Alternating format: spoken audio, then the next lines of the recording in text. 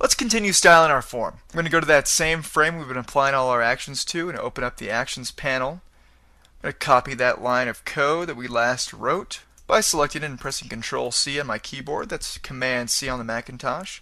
Press Enter to go to the next line, and press Control or Command-V to paste that code. Now I'm going to select where it says Color, and I'm going to change that to Embed Fonts.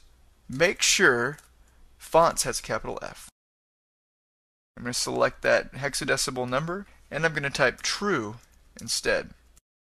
This will allow you to embed your font into your Flash document. Now what makes this really cool is that forms naturally in HTML use system fonts. And when you make a form in Flash, we have the opportunity to embed a font and use whatever font we have on our system. And so, however we design it is however it's going to look on an end user's computer, which is very, very cool.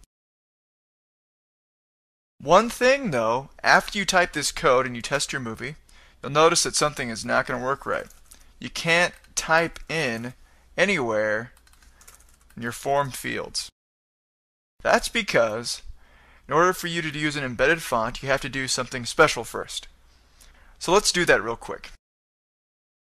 We actually don't even need to close the Actions panel. We're going to go over into the library, make sure you have it open. If it's not open, you can go to Window, Library, or you can press Control or Command L on your keyboard.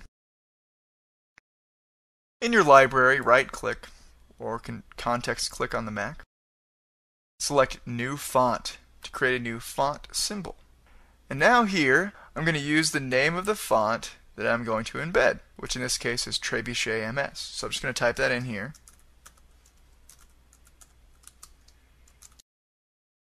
And then, in the drop-down menu, I'm going to select Trebuchet MS. And then I'm going to click Bold here.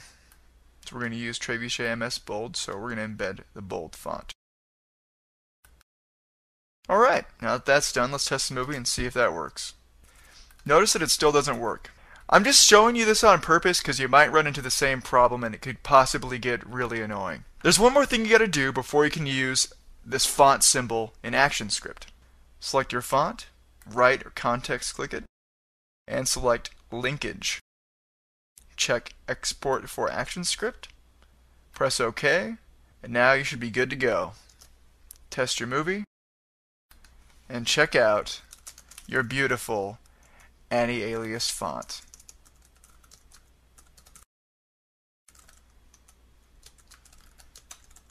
Very, very cool.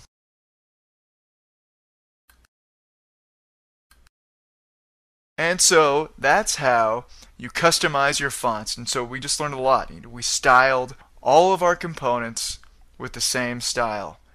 Very fun. And we used anti-alias text. This is something that's a great advantage, remember that again, to using Flash forms instead of HTML forms.